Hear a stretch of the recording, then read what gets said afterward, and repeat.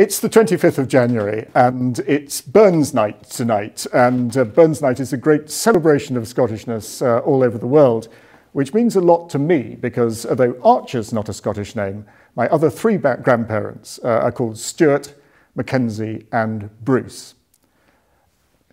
Queen Elizabeth of Bohemia was Scottish as well, the daughter of James VI of Scotland, James I of England.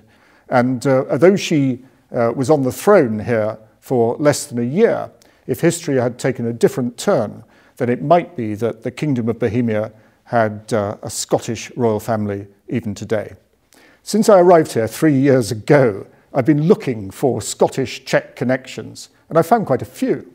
Who knows, for example, that Jake Madden, a Scotsman, was manager of Slavia Football Club here in Prague for more than 20 years and was credited really with introducing the modern game.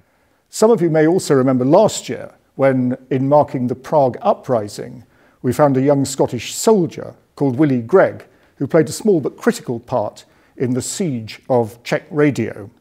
Golf courses are, of course, another very Scottish thing.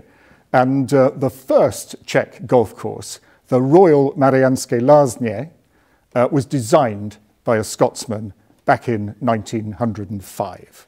But back to Burns Night.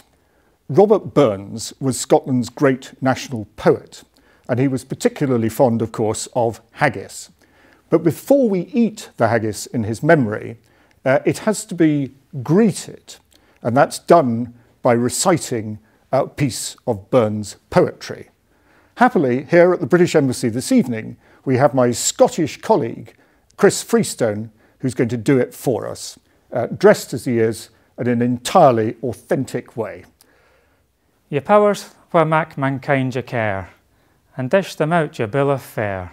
Old Scotland once nae skinking ware that jobs and luggies, but if you wish a grateful prayer, gie her a haggis. Happy Burns Night.